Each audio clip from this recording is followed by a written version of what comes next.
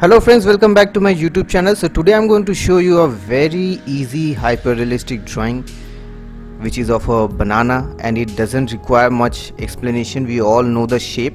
Still you can observe how I'm making the shape by taking some measurements so that the actual thing and the reflection could look same. There is not much to discuss in this. You can just observe how I'm doing and that will be enough.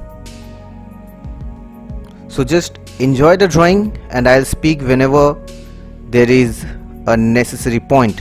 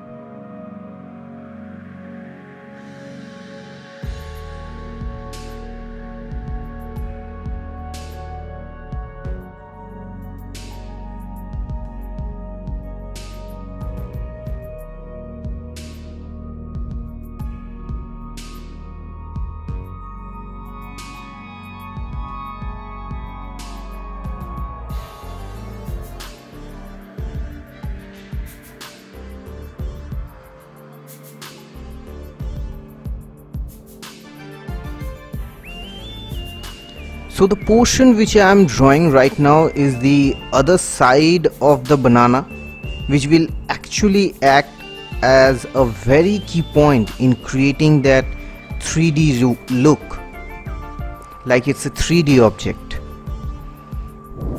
So that portion which I am doing right now is basically the portion where the light hasn't reached much. So that portion will be of a darker shade, so I used ochre yellow, and see, as soon as I am just creating a gradient out there, it's creating that bifurcation between the two sides of the banana.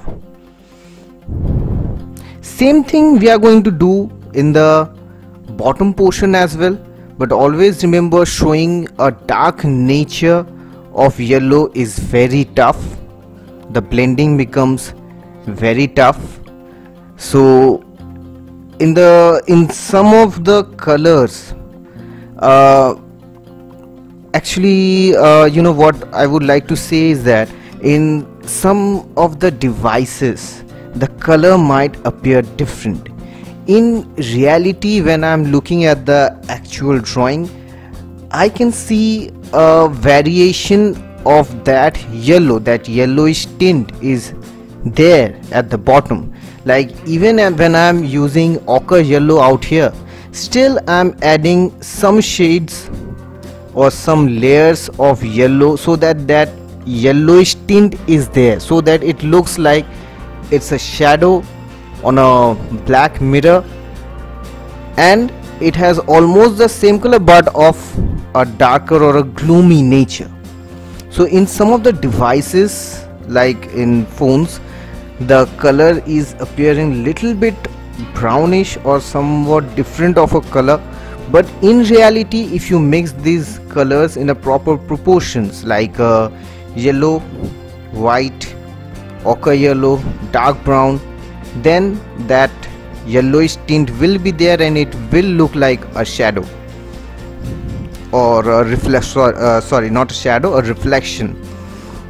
So I'm doing the black out here, which you have already seen in lot of the tutorials. I'm going to use my Staedtler 8B extra dark pencil to do some of the detailing.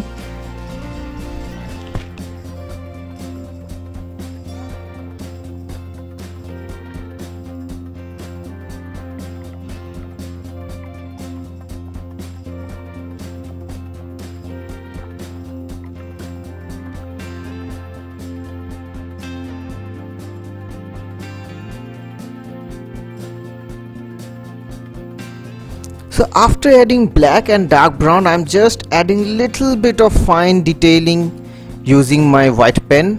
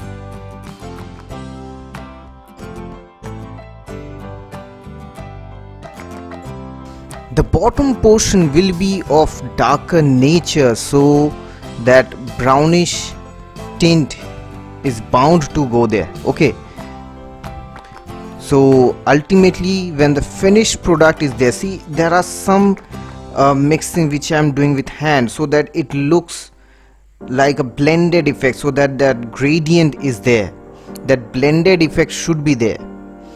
Some of the edges won't appear so sharp, that's why I'm blending out some of the edges in the reflection section.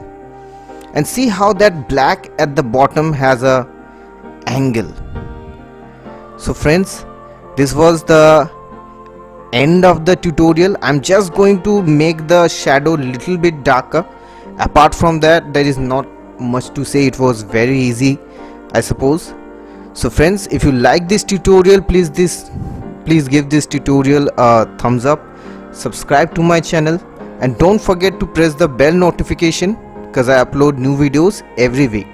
Share it with your friends so that they can enjoy the tutorial as well. So I'll see you in the next tutorial. Until next time, goodbye.